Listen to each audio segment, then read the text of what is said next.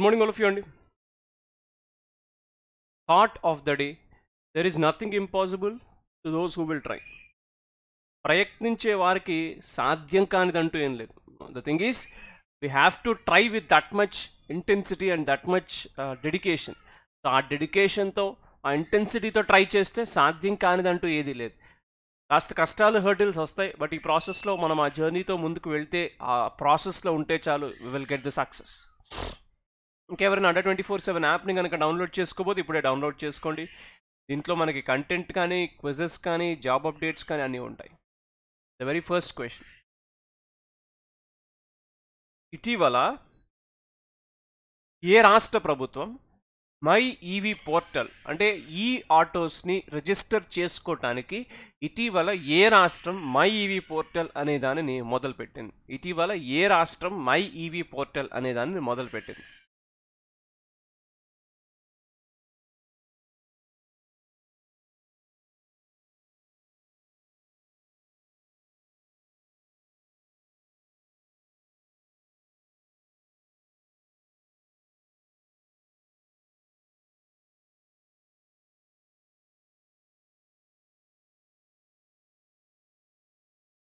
ఢిల్లీ, మధ్యప్రదేశ్, మహారాష్ట్ర, కర్ణాటక. యాక్చువల్గా ఇవాళ హిందూ పేపర్ ఏమి అంటే ఇవాళ నిన్న హోలీ కదండి, ఈరోజు హాలిడే ఉంది. బట్ నిన్నటివి ఏమన్నా మనం మిగిలిపోయినవి ఏమన్నా ఇంపార్టెంట్ న్యూస్ ఉంటే వి విల్ డిస్కస్ దాట్. నిన్న హోలీ కదా, అందుకని వాళ్ళ హాలిడే పేపర్ లేదు ఈరోజు Hindu paper.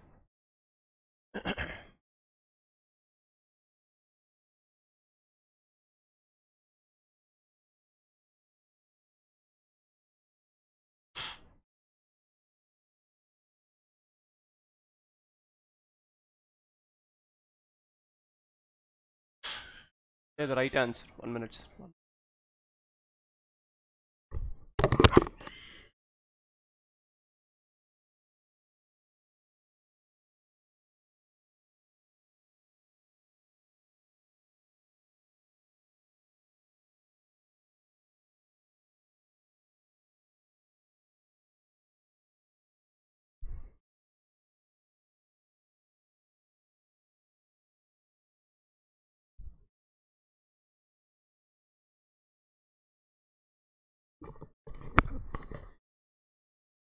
Right answer. So right answer is Delhi. So మనందరికీ తెలుసు కదా, దేశవ్యాప్తంగా ఈవీస్ ఎలక్ట్రానిక్ వెహికల్స్కి సంబంధించిన ఆదరణ పెరుగుతుంది. ఈవీస్ కూడా దేశీయంగా పెరుగుతున్నాయి, అంటే ఎలక్ట్రానిక్ వెహికల్స్ కూడా పెరుగుతున్నాయి. మనకి దేశంలో చాలా ఛార్జింగ్ పాయింట్స్. ఒక పెద్ద ఆలోచన ఏంటంటే అందరూ ఈవీస్ తీసుకునేటప్పుడు వీటి ఛార్జింగ్ ఎక్కడ చేయించాలి? ఎలక్ట్రానిక్ వెహికల్స్ కదా, నేను ఏదైనా ఆ ఛార్జింగ్ పాయింట్ ఇంటికి తీసుకెళ్ళి పెట్టుకోలేదేమన్నా ఉంటుందా, లేదు వీటి ఛార్జింగ్ పాయింట్స్ ఎక్కడ అనేది చాలామంది ఆలోచించే థాట్ ఈవీస్కి సంబంధించి. సో మరి అలాంటి థాట్స్ ఏమీ లేకుండా దేశవ్యాప్తంగా ఈ ఛార్జింగ్ పాయింట్స్, ఈ eco system for EV charging కూడా పెంచుతున్నారు. సో మై ఈవీ పోర్టల్ అనే ఒక పోర్టల్ ఇటీవల Delhi government, Delhi is the state, electronic వెహికల్స్ని ఎక్కువ లాంచ్ చేయడంలో ఎప్పుడూ ముందుంటుంది. బికాస్ యాజ్ వీ నో, కొద్దిగా పొల్యూషన్ కూడా ఎక్కువ ఉండే స్టేట్గా డ్యూరింగ్ వింటర్ టైంలో ఒక స్మాగ్ ఇష్యూ కానీ ఇలాంటివన్నీ కూడా ఎక్కువ ఉండే state Delhi. As we all know, stubble burning is the major reason. దానికి తోడు ఈ వెహికులర్ పొల్యూషన్ కూడా యాడ్ అయితే అది ఇంకా ఎక్కువ అవుతుంది అనే ఉద్దేశంతో ఈవీస్ని ఎంకరేజ్ చేస్తుంది. So as we all know, add event scheme అనే పథకం పెట్టింది ఢిల్లీ. ఆడ్ ఈవెంట్ స్కీమ్ అనే ఒక పథకం పెట్టింది Delhi. Add డేస్ని add vehicles, even డేస్ని even వెహికల్సే రావాలి అనే ఒక పథకం పెట్టింది ఢిల్లీ. అలాగే Delhi is also the state, ఇటీవల మనకి ఈ ఫస్ట్ కాదు, టీచర్స్ యూనివర్సిటీ అనే ఒక యూనివర్సిటీని ఏర్పాటు చేయబోతున్న స్టేట్గా ఢిల్లీ ఈ మధ్య ఇటీవల వార్తల్లో నిలిచింది. అలాగే ఆడ్ ఈవెంట్ స్కీమ్ కానివ్వచ్చు. అలాగే రీసెంట్గా జరిగిన 5 రాష్ట్రాల ఎన్నికల్లో ఢిల్లీ బేస్డ్గా ఉన్న అరవింద్ కేజ్రీవాల్ గారి పార్టీ, ఆమ్ ఆద్మీ పార్టీ, పంజాబ్లో కూడా ఎన్నికల్లో గెలిచింది. సో ఇలా ఒక 360-degree ఫోకస్లో మనం కనుక ఈవీ పోర్టల్స్ గురించి, ఎలక్ట్రానిక్ వెహికల్స్ గురించి కనుక ఫోకస్ చేయగలిగితే ఇట్ ఈస్ బెటర్. అలాగే మనకి ఎలక్ట్రానిక్ వెహికల్స్ కోసం ఫేమ్ అనే ఒక స్కీమ్ కూడా ఉంది సార్, దేశీయంగా ఫేమ్ అనే ఒక స్కీమ్ కూడా ఉంది. ఇప్పుడు ఫేమ్ 2 స్కీమ్లో ఉన్నాం మనం. Right now we are in the fame 2 edition. So fame అనే స్కీమ్ కూడా ఎలక్ట్రానిక్ వెహికల్స్ కోసమే, ఈవీస్ కోసమే ఉద్దేశించబడింది. Right now we are in the fame 2. So అలాగే దేశీయంగా ఎలక్ట్రిక్ వెహికల్స్ కొనుక్కునే వాళ్ళకి ఒక రకంగా సబ్సిడీస్ కానీ కొన్ని స్టేట్ గవర్నమెంట్స్ అయితే గవర్నమెంట్ ఎంప్లాయీస్కి ఎలక్ట్రిక్ వెహికల్స్ని తీసుకోవడానికి లోన్స్ కానీ వారు తీసుకుంటే ఇన్సెంటివ్స్ కానీ కూడా ఇస్తున్నాయి. సో ఫ్యూచర్ అంతా ఎలక్ట్రిక్ వెహికల్సే కాబట్టి ఈవీ పోర్టల్ అనేది ఇది స్టార్ట్ చేశారు. So Delhi government has launched online my EV portal for purchase and registering of electric autos in New Delhi. Electric autos ఏవైతే ఉన్నాయో పర్చేస్ చేయడానికి ఢిల్లీలో మై ఈవీ అనే ఒక పోర్టల్ని ఇటీవల ఢిల్లీ తీసుకొచ్చింది. It is accessible to all users on the website of Transport of Delhi. Under Delhi electric vehicle policy, 5% interest rate subvention will be provided on the purchase of e-auto on loans and become the first state to provide such facility. So subvention ఇస్తారు. జనరల్గా subvention అనేది మనకి crop లోన్స్లో ఇస్తూ ఉంటారండి. అంటే వాళ్ళు చెప్పిన interest rate కన్నా ఇప్పుడు ఒక ఉదాహరణకి ఎగ్జాంపుల్ చెప్తారు, ఒక 9% రేట్ ఆఫ్ ఇంట్రెస్ట్ మీకు ఫిక్స్ చేశారు, 1 ఇయర్లో మీరు తీర్చేయాలి. మీరు 1 ఇయర్లోపు తీర్చేస్తే మీకు కొంత అమౌంట్ కూడా వెనక్కి వస్తుంది. అలా జనరల్గా అది క్రాప్ లోన్స్కి అలాగే అగ్రికల్చర్ లోన్స్కి వస్తుంది. బట్ అలాంటి ఒక ఫెసిలిటీ ఈ ఆటోస్కి ఎలక్ట్రిక్ ఆటోస్కి ఇవ్వటం అనేది for the first time. The web portal was developed in collaboration with Delhi government and conservation of energy services limited. So CES has empaneled with 6 institutions: Mahindra Finance, Akasha Finance, Manappuram Finance, Rev Finance and Trust Loans to provide EV at attractive terms. So కొన్ని reputed కంపెనీస్తో type కుదుర్చుకున్నారు. So వీటి ద్వారా loans ఇప్పించి వాటికి interest subvention కూడా ఇస్తూ ఒక రకంగా support అనేది ఈవీస్ చేయాలి, ఈ పొల్యూషన్, ఈ వెహికలర్ పొల్యూషన్ తగ్గించాలి అనే ఒక కాంటెక్స్తో ఢిల్లీ గవర్నమెంట్ ఉన్నది. 1 minute, sir.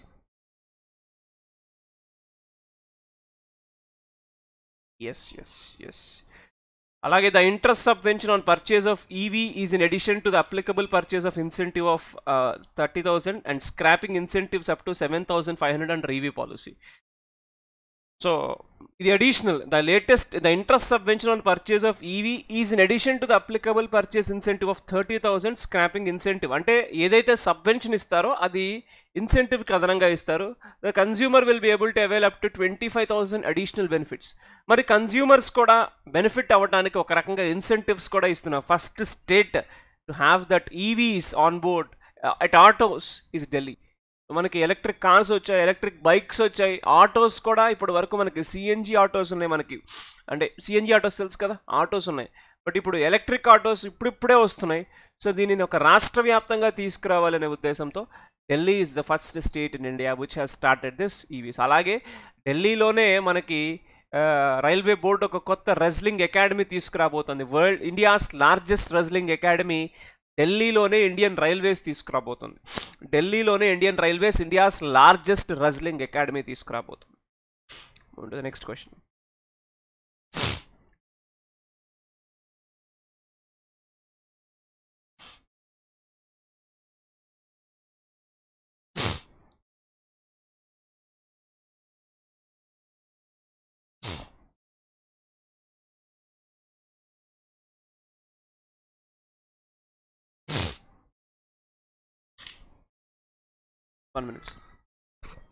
Mirai which was in news recently is a దేనికి సంబంధించింది? మిరాయి అనేది దేనికి సంబంధించింది? India's first high speed super computer, India's first track for bullet train, India's first green hydrogen fuel cell electric vehicle, India's indigenously made robo. Mirai అనేది ఇటీవల వార్తలలో నిలిచింది. ఇది దేనికి సంబంధించింది?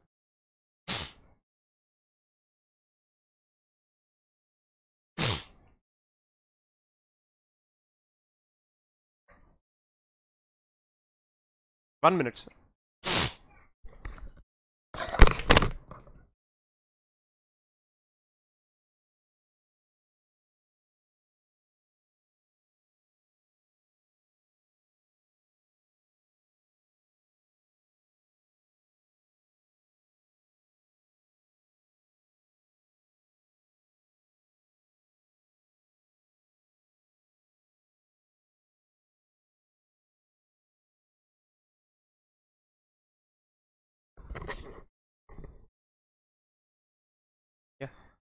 మిరాయ్ అనేది ఇటీవల వార్తల్లో నిలిచింది.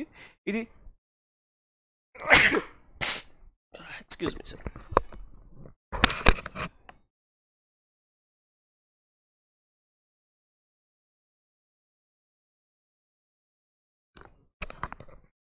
ఇది దేనికి సంబంధించింది? India's first high speed super computer, India's first track for bullet train, India's first green hydrogen fuel cell electric vehicle, India's indigenously made robo.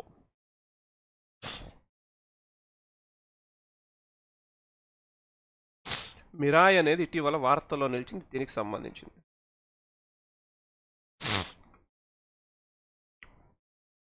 Right answer, India's first green hydrogen fuel cell electric vehicle. So మనకి తెలుసు కదా, ఇటీవల electric vehicle or pollution అనేది తగ్గించడానికే ఒక fame scheme కానివ్వచ్చు, లేదా అసలు fast tag అనేది ఎందుకు వచ్చింది sir? Fame scheme కానివ్వచ్చు, fast tag కానివ్వచ్చు, ఇవన్నీ ఏ పర్పస్ కోసం వచ్చాయి? ఇవన్నీ ఈ వెహికలార్ పొల్యూషన్ తగ్గించడానికి. ఫాస్టాగ్ ఎందుకు వచ్చింది అసలు? అందరూ అనుకుంటారు సార్ ఫాస్టాగ్ ఏముంది, మేము స్పీడ్గా వెళ్ళిపోవటానికి అనేసి. అది కరెక్టే, అది ఒక రకంగా కరెక్టే. కానీ ఫాస్టాగ్ వచ్చింది దేనికి?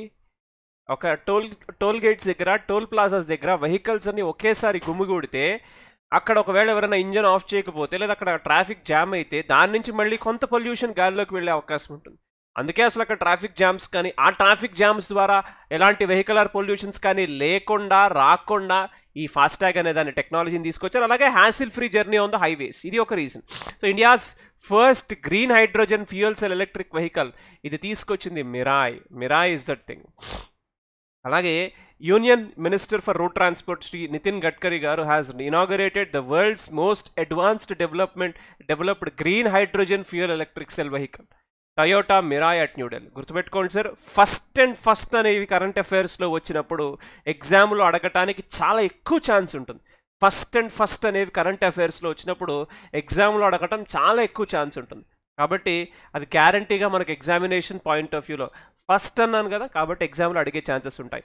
Toyota Mirai has been developed by Toyota Kirloskar and international centre for automatic technology under A pilot project to study the evaluation of performance of Toyota on Indian roads and climatic conditions. So green hydrogen fuel electric vehicles, ఈ మధ్య green హైడ్రోజన్తో మనకు ఒక balloon కూడా వచ్చింది, ఒక boat ships లాంటివి కూడా వచ్చాయి. సో ఒక రకంగా ఈ గ్రీన్ హైడ్రోజన్ టెక్నాలజీ ఒక రకంగా కౌంటర్ టు ప్రస్తుతం రిలీజ్ అవుతున్న ఈ క్లోరోఫ్లోరో కార్బన్స్కి కానీ, ఈ మీథేన్కి కానీ, వీటికి కౌంటర్ అనుకోవచ్చు. సో దీని ఒక పైలట్ ప్రాజెక్ట్గా తీసుకొచ్చారు మన దేశపు రోడ్స్, మన దేశపు కండిషన్స్ మీద. So this is the first kind of project will create a green hydrogen based ecosystem and help the country to become energy self reliant by 2047. So మనకి మొన్న బడ్జెట్లో కూడా ప్రవేశపెట్టారు కదా అమృత్ కాల్ అని చెప్పి. సో ఆ సమయానికల్లా భారతదేశం అనేది సెల్ఫ్ రిలయంట్గా గ్రీన్ హైడ్రోజన్ బేస్డ్ ఎకోసిస్టమ్గా మారటానికి ఇలాంటి వెహికల్స్ చాలా ఉపయోగపడతాయి. ఆల్రెడీ ఇందాక ఫస్ట్ కరెంట్ అఫైర్ మనం చూసాం, ఎలక్ట్రిక్ వెహికల్స్, ఎలక్ట్రిక్ ఆటోస్ కోసం ఢిల్లీ ఒక పాలసీ తీసుకొచ్చింది. ఇప్పుడు ఇది green hydrogen fuel cell electric vehicle, ఇది ఒక పైలట్ ప్రాజెక్ట్. అంటే ఇంకా దేశీయ మార్కెట్లోకి ఇంకా రాలా పరిపూర్ణంగా, బట్ ఇదైతే వచ్చే అవకాశాలు అయితే ఎక్కువ ఉన్నాయి. రైట్, ఒక్కసారి సార్ ఇవాళ పేపర్ అయితే లేదు సార్, హిందూ పేపర్ అయితే ఈరోజు హాలిడే, అది మీకు నేను చూపిస్తాను కూడా.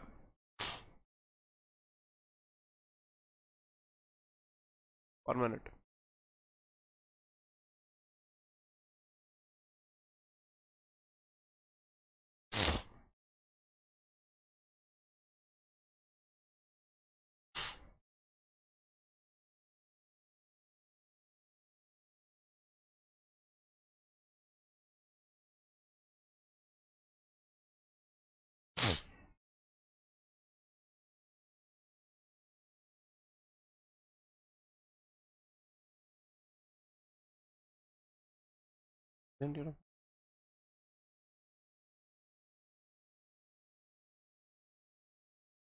పేపర్ వచ్చిందండి, సారీ పేపర్ వచ్చింది, హాలిడే అన్నారు బట్ పేపర్ వచ్చింది.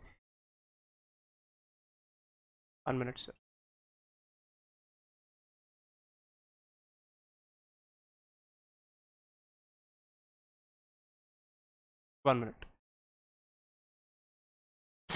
సార్ నేను మీకు మంచి ఆర్టికల్స్ ఏవైతే ఉన్నాయో అవి చాలా నీట్గా ఎక్స్ప్లెయిన్ చేస్తున్నాను, అది జాగ్రత్తగా చూసుకోండి. ఎందుకంటే మనకి హిందూ పేపర్ ప్లస్ ఎడిటోరియల్ ఇవి సరిపోతాయి సార్, ఎగ్జామ్కి ఇవి సరిపోతాయి, మనకి ఇంకా ఎక్స్ట్రా ఏం అవసరం లేదు.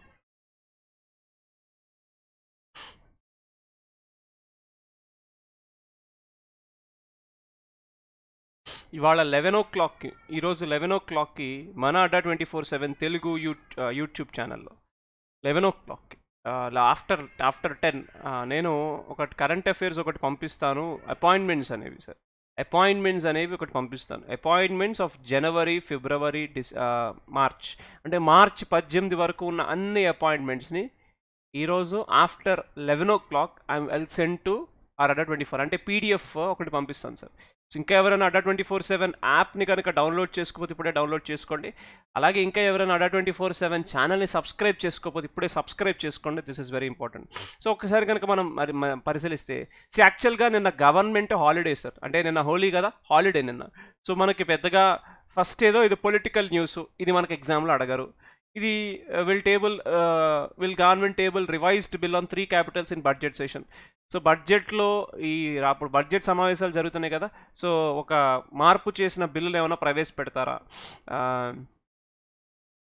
అడగచ్చు. ఆ మార్పు చేసిన 3 capitals, అంటే మనకి ఈ 3 రాజధానులు ఉన్నాయి కదా, ఈ 3 రాజధానుల బిల్లు మళ్ళీ మార్పులు చేసి ఏమైనా ప్రవేశపెడతారా అనేది ఒక స్పెక్యులేషన్, అంటే ఒక అంచనా, అంతేగాని ఇది కన్ఫర్మ్ కాదు.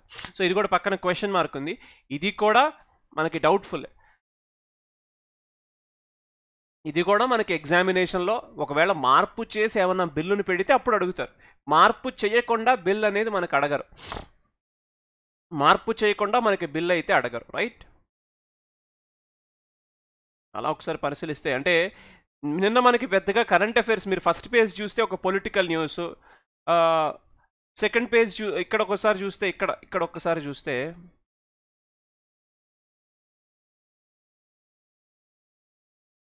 అంటే నిన్న హాలిడే కదా, మనకి పెద్దగా న్యూస్ ఏం లేవు సార్.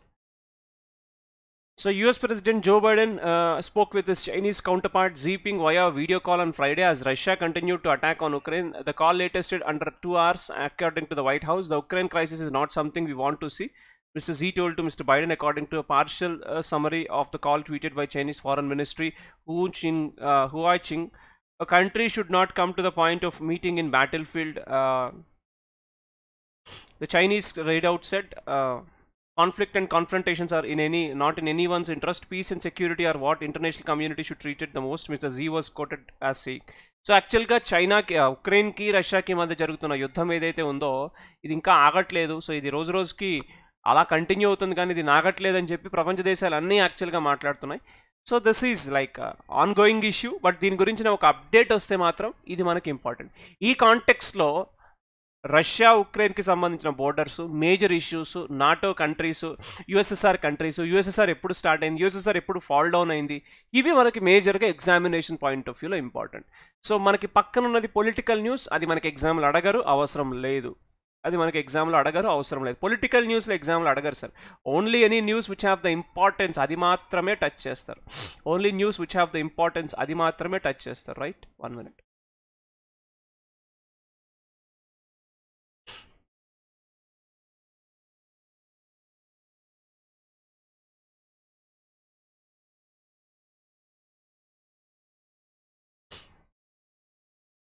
One minute, sir.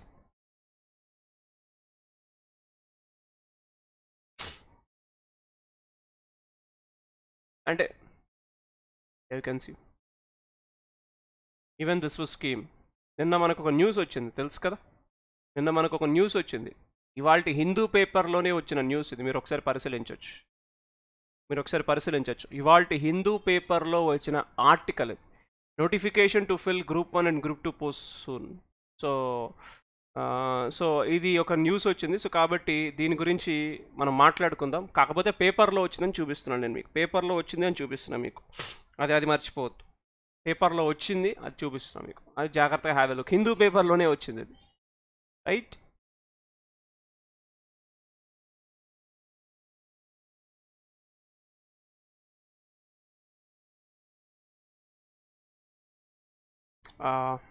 అంటే నిన్న మీరు ఒకసారి పిఐబి చూసినా, ఇంకెక్కడైనా చూసినా మనకి పెద్దగా న్యూస్లు అయితే ఏమీ లేవు సార్. పిఐబి చూసినా పెద్దగా న్యూస్లు అయితే ఏమీ లేవు సార్.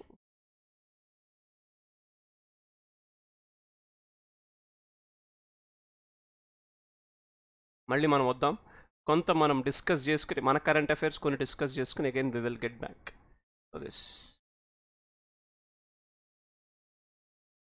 రైట్. మళ్ళీ ఎన్విరాన్మెంట్ రిలేటెడ్ న్యూస్. నేను టెలిగ్రామ్ ఛానల్లో మేజర్ ఆర్టికల్స్ అనేవి పోస్ట్ చేస్తానండి. ఆల్రెడీ మొదలు పెట్టాను. రేపు మేజర్లీ మోస్ట్లీ ఇవాళ కుదిరితే ఐ విల్ డూ సార్. ఈ వీక్లో వచ్చిన మేజర్ ఇంపార్టెంట్ ఆర్టికల్స్ అన్నీ టెలిగ్రామ్ ఛానల్లో పోస్ట్ చేస్తాను. ఈ వీక్లో వచ్చిన మేజర్ ఇంపార్టెంట్ ఆర్టికల్స్ టెలిగ్రామ్ ఛానల్లో పోస్ట్ చేస్తాను. మొన్న ఒకరోజు పోస్ట్ చేశాను, గుర్తుండే ఉంటుంది. సో మీరు చేయాల్సిందల్లా మన ఛానల్ని సబ్స్క్రైబ్ చేసుకోండి, టెలిగ్రామ్ ఛానల్ని. అలాగే it's free, it is totally free. మీరు ఏం మనీ పే చేయాల్సిన అవసరం లేదు.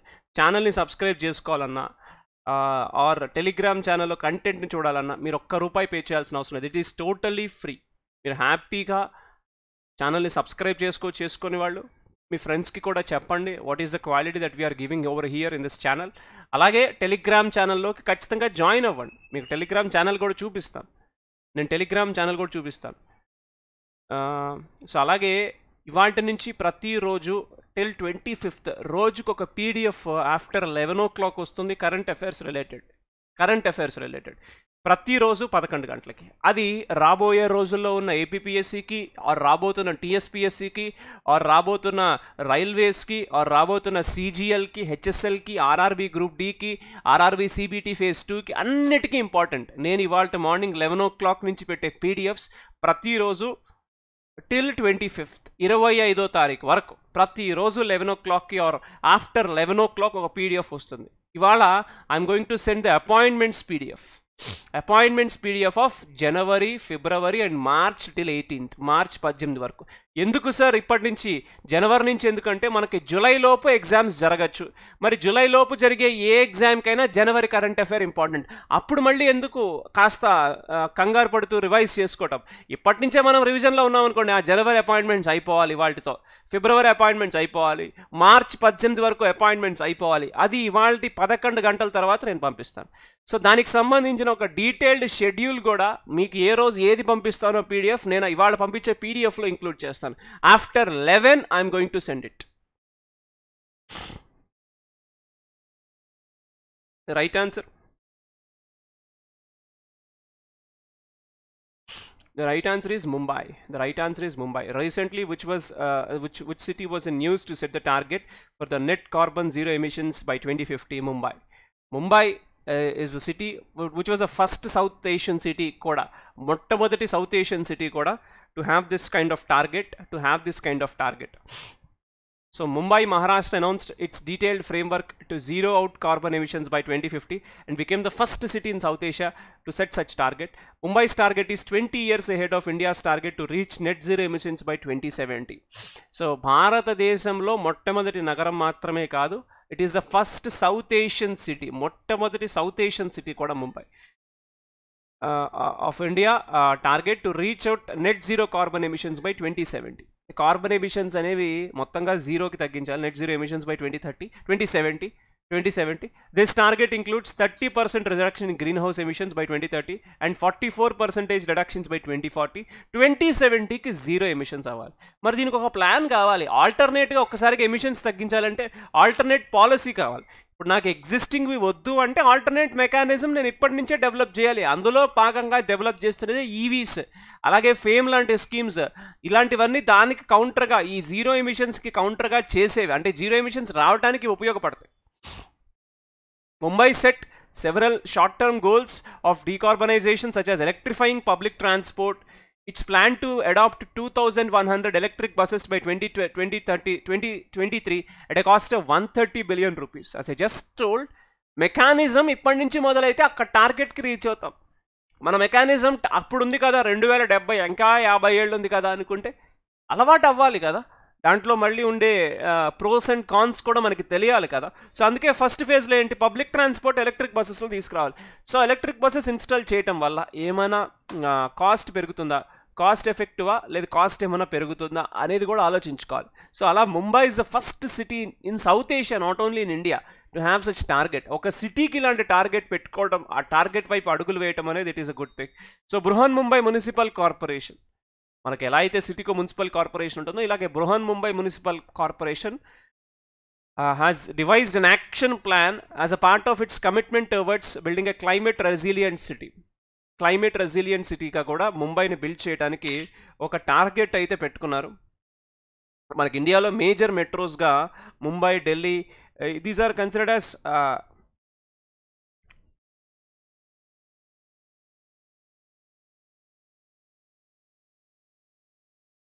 1 minute, sir.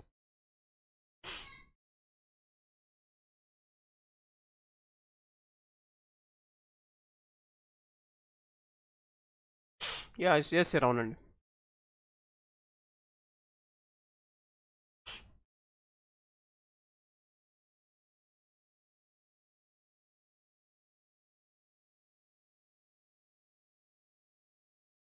సో ముంబై, అవునండి, ఆర్టికల్స్ కూడా పెడతాను. ఎస్, ఇంకొక ఇంపార్టెంట్ పాయింట్, మనకి లాస్ట్ ఇయర్ ఈఐయు ఆర్టికల్స్ కూడా పెడతానండి. ఈఐయు ఎకనామిక్ ఇంటెలిజెన్స్ యూనిట్, ఏంటది economic intelligence unit safe cities index అని చెప్పి ఒకటి రిలీజ్ చేసింది. అంటే economic intelligence unit safe cities index అని ఒకటి రిలీజ్ చేసింది.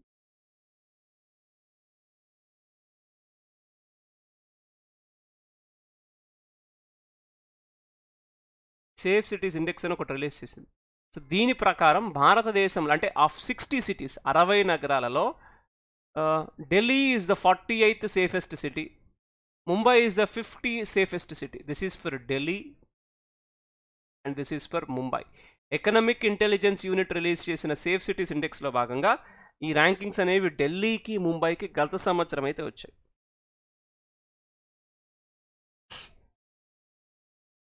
Copenhagen safest, correct.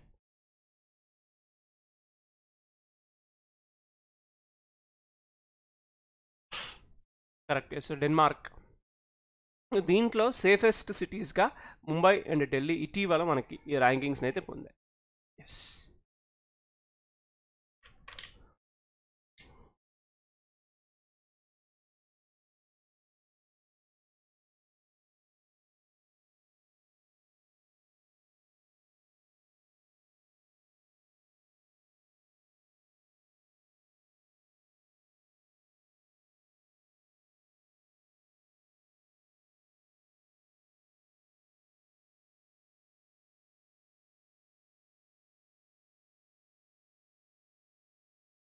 ఏ స్టేట్కి ఇటీవల జమ్మూ కాశ్మీర్, ఏ స్టేట్కి ఇటీవల నిర్మలా సీతారామన్ గారు బడ్జెట్ని ప్రవేశపెట్టారు?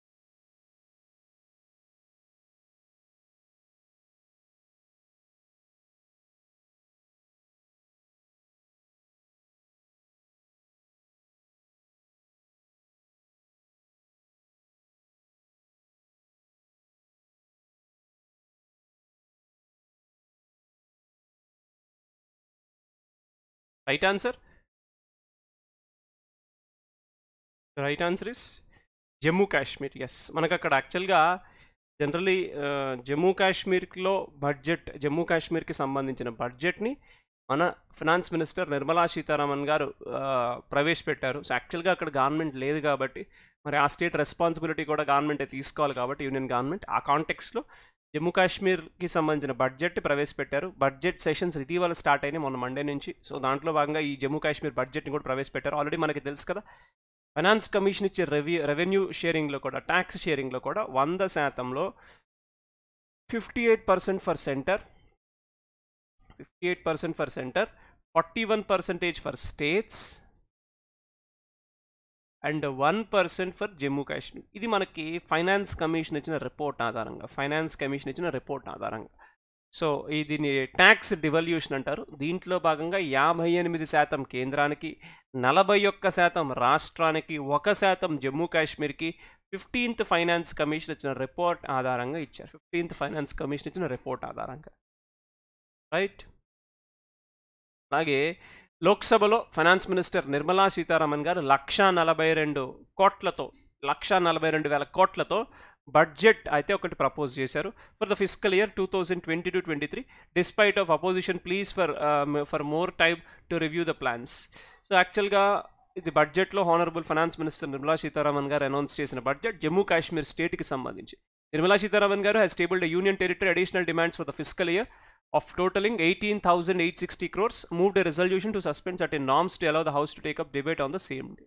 సో దాని గురించిన చర్చా కార్యక్రమాలు ఏదైతే ఉన్నాయో ఆ చర్చని, అంటే ఆ రోజున అదే రోజున చర్చని తీసుకునే కొన్ని ఏవైతే బిల్స్ ఇచ్చారో ఆర్ ఏవైతే డిస్కషన్ చేయమని ఏవైతే నోటీసులు ఇచ్చారో వాటిని సస్పెండ్ చేస్తూ ఒక తీర్మానాన్ని అయితే ప్రవేశపెట్టారు.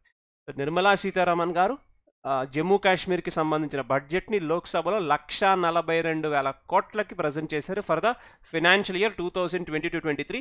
ఈ సంవత్సరం మోస్ట్లీ 2023లో 22 ఎందుకంటే మనకి ప్రెసిడెంట్ రూల్ అనేది యాక్చువల్గా ఏంటంటే మ్యాక్సిమం 3 years ఉండాలి సార్. ప్రెసిడెంట్ రూల్ యాక్చువల్గా మ్యాక్సిమం 3 years ఉండాలి. 3 years ఎక్స్టెండ్ ప్రతి 6 monthsకి ఒకసారి ఎక్స్టెండ్ చేస్తూ 3 ఏళ్ళు ఉండొచ్చు. సో 2019లో అక్కడ ప్రెసిడెంట్ రూల్ అనేది వచ్చింది 2019లో. సో మరి అక్కడి నుంచి చూసుకున్న 3 ఏళ్ళు 2022కి పూర్తవుతుంది. సో తర్వాత మనకి ఇప్పుడు ఈ సంవత్సరం అయితే ఎలక్షన్స్ జరిగే ఛాన్సెస్ ఉన్నాయి జమ్మూ కాశ్మీర్లో ఈ సంవత్సరం. సో మనకి రీసెంట్గా డీలిమిటేషన్ కమిషన్ కూడా ఏర్పడింది జమ్మూ కాశ్మీర్లో. సో జమ్మూ కాశ్మీర్కి సంబంధించిన బిల్లుని రాజ్యసభలో August 5, 2019 బైఫర్కేషన్ బిల్లుని ప్రజెంట్ చేశారు. సో తద్వారా ఏంటంటే జమ్మూ కాశ్మీర్ అనేది పునర్విభజించబడింది. జమ్మూ కాశ్మీర్ అండ్ లడాక్ ప్రాంతాలుగా. లడాక్ అనేది ఒక పూర్తి స్థాయి యూటీ, జమ్మూ కాశ్మీర్ అసెంబ్లీతో కూడిన యూటీ. సో మనకి అలా జమ్మూ కాశ్మీర్. సో ఇది అక్టోబర్ 31 నుంచి ఇది అమల్లోకి వచ్చేసింది. అక్టోబర్ 31, 2019 నుంచి ఇది అమల్లోకి వచ్చింది మనకి. సో అప్పుడు మనకి గవర్నమెంట్ యాక్చువల్గా అక్కడ రద్దయింది. సో ప్రెసిడెంట్ రూల్ అనేది విధించారు. సో తద్వారా అక్కడ ప్రెసిడెంట్ రూల్ మనకి కంటిన్యూ అవుతోంది. సో 3 సంవత్సరాలు టెన్యూర్ ఉంది. అది మోస్ట్లీ ఈ సంవత్సరంతో పూర్తవచ్చు. ఈ సంవత్సరం ఎన్నికలు జరిగే అవకాశం ఉంది. Yes.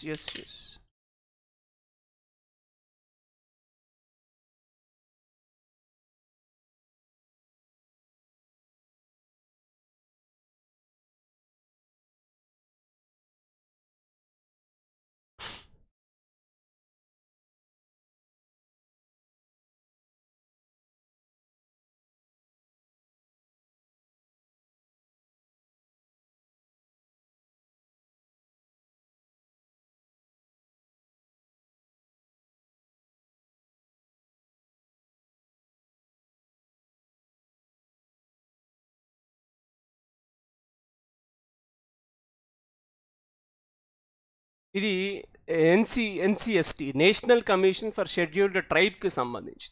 ST panel in status says report many cases and complaints filed remind unresolved finds the house committee.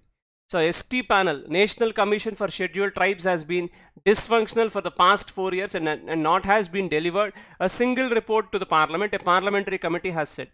So పార్లమెంట్లో ఒక్క కమిటీ ఈ రిపోర్ట్ అనేది ఒక్కటి కూడా ఇవ్వలేదు ఎస్టీ కమిషన్ అనేది. సో నేషనల్ కమిషన్ ఏదైతే ఉందో ఆర్టికల్ 338A ఏర్పడిన ఈ ఎస్టీ కమిషన్ పూర్తిగా ఫంక్షన్ చేయట్లేదు.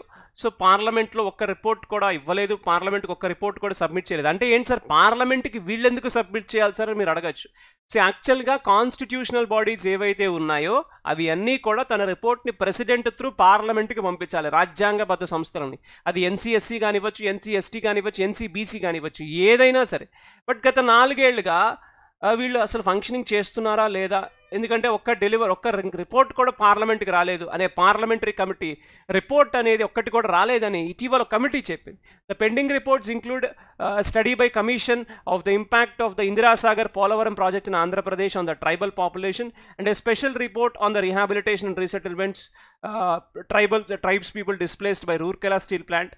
సో ఇవి మేజర్ రిపోర్ట్స్ కదా, వీటి గురించి మీరు సబ్మిట్ చెయ్యాలి కదా అనే ఒక న్యూస్ ఎస్టీ ప్యానల్కి సంబంధించి ఖచ్చితంగా ఇవ్వాలి కదా. మీరు ఎందుకు ఇవ్వలేదు? గత 4 ఏళ్లుగా మీరు ఏ రిపోర్ట్ని పార్లమెంట్కి ఎందుకు సబ్మిట్ చేయలేదనే ఒక కమిటీ ఆ రిపోర్ట్ సబ్మిట్ చేయలేదని ఒక కమిటీ ఇటీవల క్వశ్చన్ చేసింది.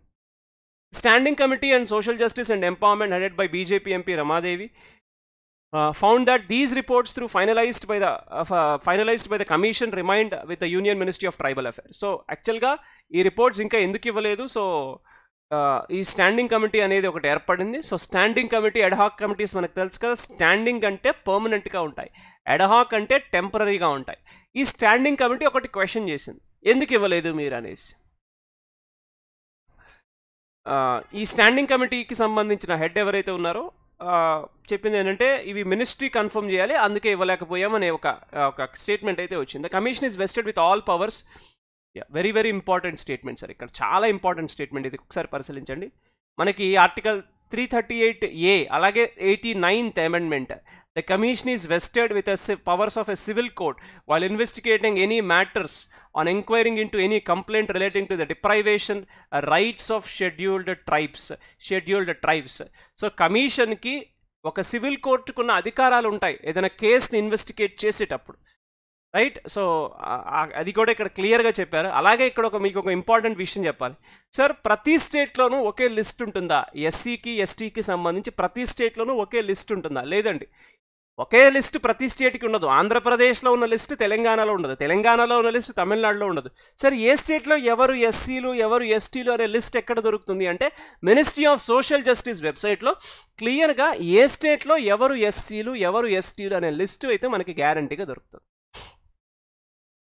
So this is what the news. The committee are constrained to note that reports of the commission since 2018 are under process by the Ministry of Tribal Affairs.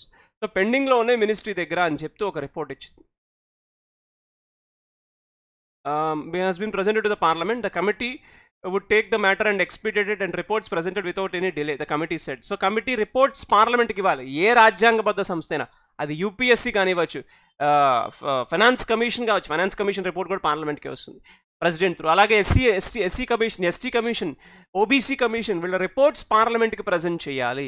ఆ report ఎందుకు ఇవ్వలేదు అనే question ఇక్కడ వచ్చింది. So ST panel గురించిన ఒక question. So దీనికి మనకి 89th కాన్స్టిట్యూషనల్ అమెండ్మెంట్ కానీ ఎన్సీఎస్టీ ఆర్టికల్ 338A కానీ ఇవి ఒక్కసారి గుర్తు చేసుకోగలిగితే చాలు, with relates to this particular news. దీనికి సంబంధించి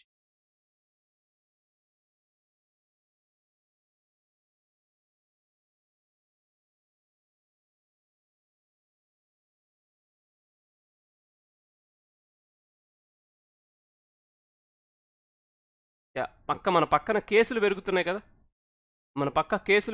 కదా, the cases are being increased in the surroundings. మన పక్క దేశాలు ఏషియన్ కంట్రీస్లో కేసులు పెరుగుతున్నాయి. సో మన కంట్రీ కూడా యాక్చువల్గా కాస్త జాగ్రత్త పడమంది. Restart monitoring respiratory infections, alert follows COVID-19 surge in south east Asia and Europe. So కేసులు మళ్ళీ పెరుగుతున్నాయి. సో మరి ఆల్రెడీ ఫస్ట్ వేవ్ అయిపోయింది, సెకండ్ వేవ్ అయిపోయింది, చాలా దారుణమైన సెకండ్ వేవ్ని కూడా మనం చూసాం. సో థర్డ్ వేవ్లో అంత ఇంపాక్ట్ చూపించలేదు కానీ, బట్ ఏంటంటే థర్డ్ వేవ్ ఒమిక్రాన్లో కూడా మనకి వేరియంట్లో కొంత ఇబ్బంది అయితే పెట్టింది. బట్ మళ్ళీ ఇప్పుడు ఫోర్త్ వేవ్ గురించిన డిస్కషన్ స్టార్ట్ అయింది, ఎందుకంటే పక్క దేశాలలో కేసులు పెరుగుతున్నాయి. సో మన కంట్రీ అయితే ప్రస్తుతానికి safe, because we are having the vaccination. Booster dose కూడా ఇది ప్రికాషనరీ డోస్ కూడా స్టార్ట్ అయింది. బూస్టర్ డోస్ అంటే second dose. So precautionary dose కూడా స్టార్ట్ అయింది. ప్రికాషనరీ డోస్ దేశంలో అందరికీ ఇస్తున్నారు. March 16th నుంచి మనకి చిన్నపిల్లలకు కూడా 12 to 14 years పిల్లలకు కూడా వ్యాక్సిన్స్ ఇస్తున్నారు. సో పక్క దేశాల్లో వైరస్ కేసెస్ పెరుగుతున్నాయి. చైనా లాంటి కేసెస్లో లాక్డౌన్ పరిస్థితులు వచ్చాయి కాబట్టి మళ్ళీ ఇదేమన్నా ఇబ్బంది పెడుతుంది, ఎందుకంటే ఇప్పుడే ఎకానమీ కాస్త గ్రో అవుతోంది. సో మళ్ళీ ఇలాంటివి ఏమన్నా వస్తాయేమో, కాస్త జాగ్రత్తగా ఉండండి. Restart monitoring respiratory infections. So క్లియర్గా చెప్పారు, మేక్ షూర్ ఉండండి జాగ్రత్తగానే ఒక న్యూస్ హిందూ పేపర్లో.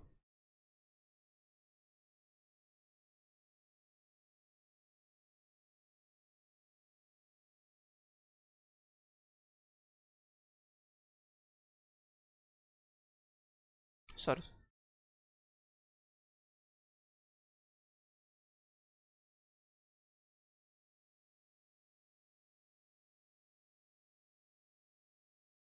INB Secretary inaugurates Media Week at Dubai Expo.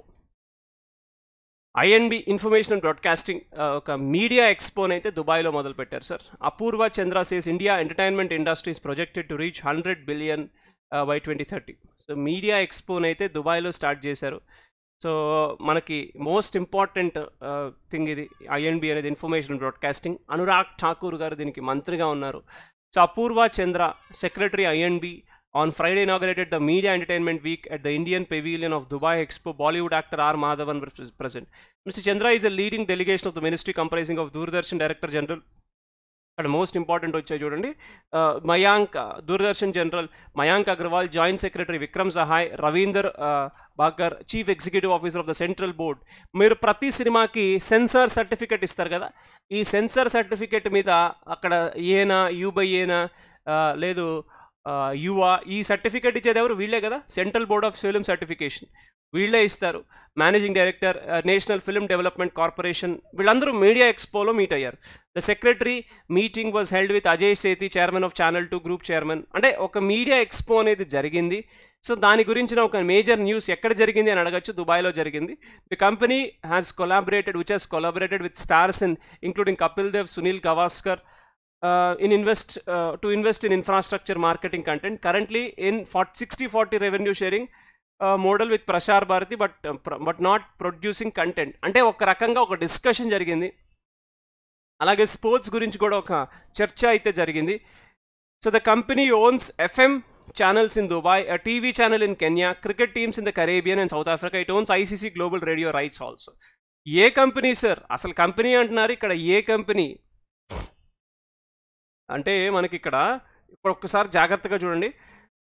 దీని గురించి మాట్లాడుతూ so the secretary held a meeting with Ajay సేతి chairman of channel 2 group corporation who comprised him of his companies. అంటే ఛానల్ 2కి సంబంధించిన ఒక కంపెనీ ఏదైతే ఉందో దానికి సంబంధించి. అలాగే plan to launch A live radio dedicated to Indian sports.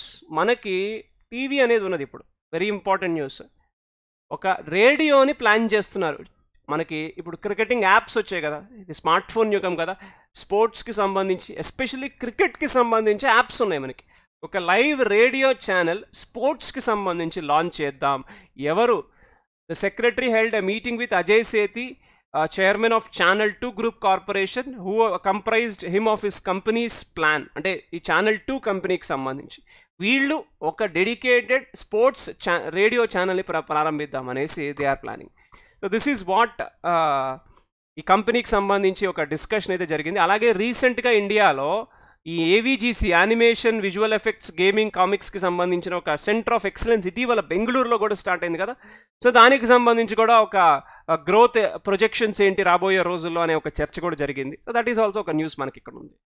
So రాబోయే రోజుల్లో ఎంటర్టైన్మెంట్ ఇండస్ట్రీ, అది క్రికెట్ కానీ అండ్ స్పోర్ట్స్ కానీ ఫిల్మ్స్ కానీ ఇవేవైనా సరే 2030కి 100 బిలియన్స్ రీచ్ అవుతాయి అనేది ఒక న్యూస్. 100 బిలియన్స్. దీనికి సంబంధించి ఫిల్మ్ ఫ్రెటర్నిటీకి సంబంధించి CBFC కానీ NDFC కానీ వీళ్ళందరూ వచ్చారు. NFDC national film development corporation వీళ్ళందరూ వచ్చారు.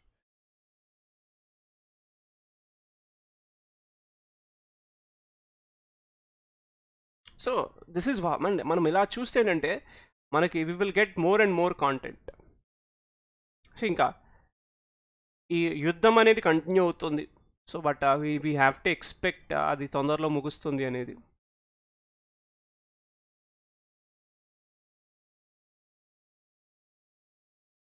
వరల్డ్ వైడ్ కూడా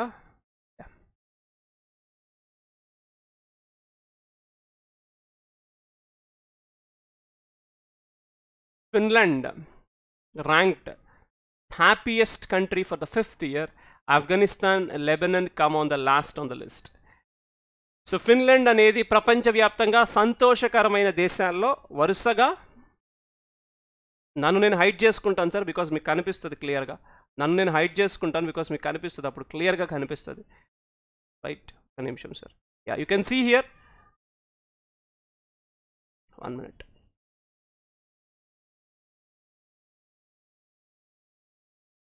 సో ఫిన్లాండ్ అనేది ప్రపంచవ్యాప్తంగా 5వసారి హ్యాపీయెస్ట్ కంట్రీ ఇటీవల నిలిచింది. So Finland has been named as happiest country for the 5th year in an annual UN sponsored index. Ranked Afghanistan as unhappy, closely followed by Lebanon. Lebanon మనకి తెలుసు కదా, Beirut bomb blast జరిగింది. బీరట్లో ఒక bomb blast అన్ఎక్స్పెక్టెడ్గా, ఒక Beirut అనే Lebanon రాజధాని బీరట్లో 2020లో ఒక అటాక్ జరిగిందండి. అది ఒక పోర్ట్ సిటీ, అంటే బీరట్ అనేది ఒక పోర్ట్ నగరం. అక్కడ అక్కడ ఒక షిప్లో ఒక కెమికల్ ఉంటే అది పేలింది. ఆ దెబ్బకి ఆ దేశంలో రాజకీయాల్లో కూడా మార్పులు, ఫుడ్ క్రైసిస్, ఫుడ్ ఇన్ఫ్లేషన్, చాలామంది దేశం వదిలి వెళ్ళిపోయారు లెబనన్ నుంచి, బీరట్ నుంచి. సో అలాంటి ఒక అన్హ్యాపీ కంట్రీగా లెబనన్ ఉంది, ఆఫ్ఘనిస్తాన్ ఉంది. సో అదే మనకి ఇక్కడ చెప్తున్నారు. సో UN ఇండెక్స్లో ఇది మనకు ఒక news. The latest list was completed before the Russian invasion of Ukraine. కాకపోతే ఇక్కడ ఉక్రెయిన్ కూడా ఇప్పుడు అన్హ్యాపీగా ఉండొచ్చు. బట్ ఈ రిపోర్ట్ అనేది మనకి ఈ రష్యా ఉక్రెయిన్కి మధ్య జరిగే యుద్ధం ముందే స్టార్ట్ అయింది. So Bulgaria, Romania, Serbia are the biggest boosts in well being. ఏవైతే మనకి బల్గేరియా కొద్దిగా దేశాలు ఏవైతే ఉన్నాయో, రొమేనియా, ఇవి వెల్ బీయింగ్ కంట్రీస్, అంటే కాస్త సంతోషంగా కాస్త సమృద్ధిగా ఉన్నాయి ఈ దేశాలు. The largest falls in the world's happy tables released on Friday came in Lebanon, Venezuela and Afghanistan. అంటే ఇవి చాలా హ్యాపీగా ఉన్న దేశాలు చాలా వరకు పడిపోయినాయి. ఒక ఆఫ్ఘనిస్తాన్లో తాలిబాన్ ఇష్యూ కానివ్వచ్చు, ఇలాంటి ఇష్యూస్ ఉండటం వల్ల. came in Lebanon, Venezuela and Afghanistan. Lebanon, which was facing economic meltdown, fall second from the last in indexed 146 countries, just below Zimbabwe. War-scarred Afghanistan, already the bottom of the table last year, says its humanitarian crisis deepens since. As I told you, Lebanon lo intaku mundu jarigina oka unexpected blast ship lo, అది అలాగే ఆఫ్ఘనిస్తాన్లో ఈ Taliban issue వల్ల ఆ దేశంలో యుద్ధ భయాలు, ఇవన్నీ కూడా ఆ దేశాలు చాలా పూర్ పర్ఫార్మెన్స్ హ్యాపీనెస్ ఇండెక్స్లో రిజిస్టర్ చేయడానికి కారకాలయ్యాయి. This index presents a Stark reminder on the material and immaterial damage that war does it to many victims. The World Happiness Report, now it is 10th report, is based on people's own assessment of their happiness and social data. యాక్చువల్గా ఇది మనకి వచ్చిన report sir. అంటే మనకి ఏ country ఏంటి అనేది, India rank ఎంత అనేది మనం I go in to the detailed report. ప్రస్తుతానికైతే హ్యాపీయెస్ట్ కంట్రీ ఇది అని చెప్తున్న రిపోర్ట్. ఇండియా ర్యాంక్ ఎంత, ఎన్ని దేశాల రిపోర్ట్ అనేది I explore the report completely. UN వెబ్సైట్లో ఉంది. ఆ రిపోర్ట్ చేసి నేను మీకు మండే దీనికి సంబంధించిన డీటెయిల్డ్ ఇన్ఫర్మేషన్ ఇస్తాను. సో మిగిలిన టాప్ కంట్రీస్ కూడా ఒకసారి చూస్తే, North European countries once again dominated the top sports with a dance second to the Finns and followed by Icelandic, the Swiss and the Dutch. Alage the United States rose 3 places to 16th, one head of Britain. France climbed to 20th, its highest ranking yet, as well as personal sense of well-being based on Gallup polls. In each country, happiness score has taken account of GDP, social support. Yes, మొత్తంగా చూసుకుంటే ఏంటంటే Finland ఏదైతే ఉందో most happiest కంట్రీగా 5వ సారి వచ్చింది. మన దేశానికి సంబంధించిన ర్యాంక్ ఏంటి అనే దానికైతే న్యూస్ అయితే ఇక్కడ లేదు ఇండియాకి సంబంధించి. So I explore that report and I let you know. అంటే ఆ రిపోర్ట్ మనకి యూఎన్ వెబ్సైట్లో ఉంది. సో దానికి సంబంధించిన వెరిఫై చేసి మీకు చెప్తాను. యుఎన్ఈపీ రీసెంట్గా 50th యానివర్సరీ చేసింది. ఎస్ యుఎన్ఈపీ రీసెంట్గా మనం లాస్ట్ వీక్ అనుకుంటా, సో ప్లాస్టిక్కి సంబంధించి ఒక యాక్షన్ ప్లాన్ కూడా యుఎన్ఈపీలో తీసుకున్నారు, ప్లాస్టిక్కి సంబంధించి, రైట్?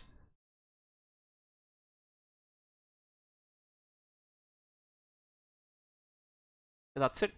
మనకి ఇంకా అంతకు మించి పెద్ద న్యూస్లు అంటే ఏమీ లేవు sir. Mostly we covered all the newses.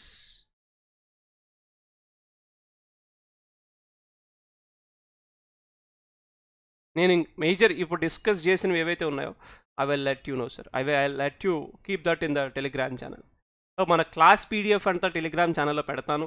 So ఖచ్చితంగా you please come to that Telegram channel. Subscribe చేసుకొని వాళ్ళు ఎవరైనా ఉంటే సబ్స్క్రైబ్ చేసుకోండి, మీకే బెనిఫిట్. ఖచ్చితంగా మీకైతే క్లాసెస్ వల్ల క్వాలిటీ కంటెంట్ అయితే మీకు వస్తుందండి, అందులో డౌటే లేదు, అనుమానమే లేదు, right?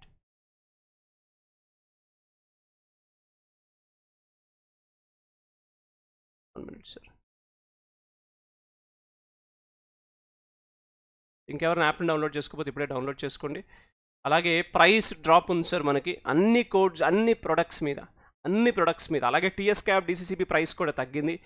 Right now you will get this only for 1255 rupees, 1255 రూపాయలకే. సో అది చాలా యూస్ఫుల్గా ఉంటుంది మీకు. సబ్స్క్రిప్షన్ తీసుకోవడానికి ప్రయత్నించండి. అన్ని కోర్సెస్ మీద 17% డిస్కౌంట్ ఉంది. It's limited period offer. అది బుక్స్ మీద, ఈ బుక్స్ మీద, టెస్ట్ సిరీస్ మీద, అన్నిటి మీద ఉన్నది. సో అలాగే మెగా ప్యాక్ తీసుకుంటే మీకే బెనిఫిట్. ఇప్పుడే మనం చూసాం కదా గ్రూప్ 1కి. సో దట్ ఈస్, నేను ఒక షో కూడా చేస్తాను ఇవాళ, ఆ పోస్టులు ఏంటి, ఎన్ని ఉన్నాయి ఏంటి అనేది. So we will have a discussion on that, right? This is our official Telegram channel. దీంట్లో మనకి బెనిఫిట్ ఉంటుంది. అలాగే this is our official blog. ఇది టెలిగ్రామ్ ఛానల్, ఇది అఫీషియల్ బ్లాగ్. ఇక్కడ దొరికే కంటెంట్ మొత్తం free. Totally the content available here is free.